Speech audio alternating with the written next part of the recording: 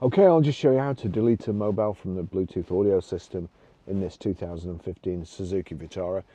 So long as you haven't got a mobile connected to the system, and you just click the house there, get onto the home screen, you've got call here, no phone connected. If you click on no phone connected, it brings up a list of devices that are actually connected. And as I say, so long as you've nothing connected, your phone's not connected, if you then click on that, if you then click on the receiver at the end here, like so, do you want to unpair Barry's iPhone 13 Pro? Yes. That's it, it's gone. Okay, I'll just show you how to pair a mobile to the Bluetooth audio system in this 2015 Suzuki Vitara.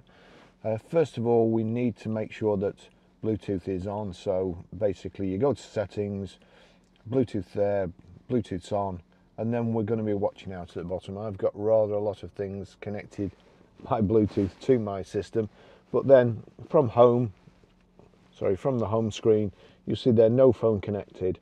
If I click on that, it says add device. Click on add device, start pairing from your device, search for my car and enter pin 3963. So my car's come up here, click on that. It's actually generated a random pin code, which it quite often does. So there we go, that's the same, 3985, yep, and pair. If you do it from car to device rather than device to car, then it generates a random pin code. So that's it, it's connecting now. Let's just try and find it. It's called My Car, wasn't it? Where's it gone? My Car connected. And that's it, it's connected on the car now. Okay, I'll just show you how to stream audio or play music from your mobile through the audio system in this 2015 Suzuki Vitara.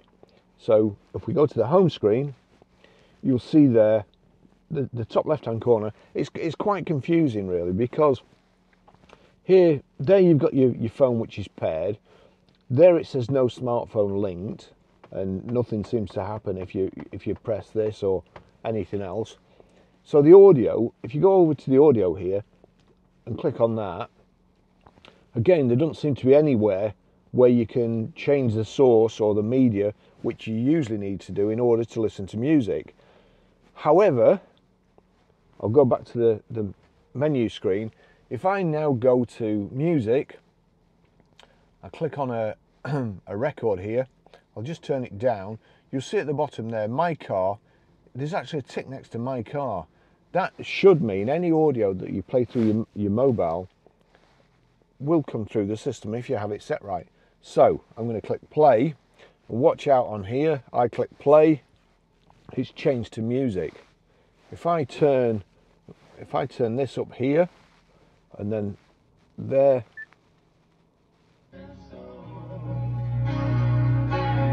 you see there it's changed again to Bluetooth Bon Jovi Knocking on Heaven's Door. So that's it.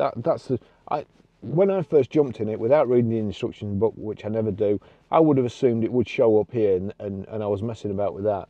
But it actually comes on automatically if your phone's paired to the system. So that's how you play music. I hope that was clear. Going back on that through my head, it didn't seem very clear.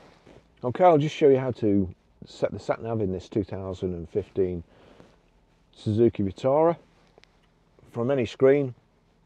If we click the home button here, you'll see there you've got your Bluetooth there, your telephone there, and guidance here. So if I click here, no guidance at the moment. If I click there, in the corner there, you've got new address, points of interest nearby, points of interest search. So what I want is new address, city postcode.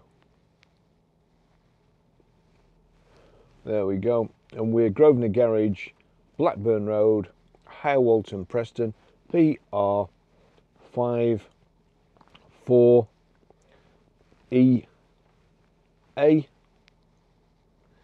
Click OK. And now you'll see there, it looks like a road. Click on that, calculating route. Make a U-turn if possible. We're sat on the forecourt, so that's it. Again, not very clear. I mean, you would think they'd put like something like go or start route, but instead it's just a black and white symbol of a motorway.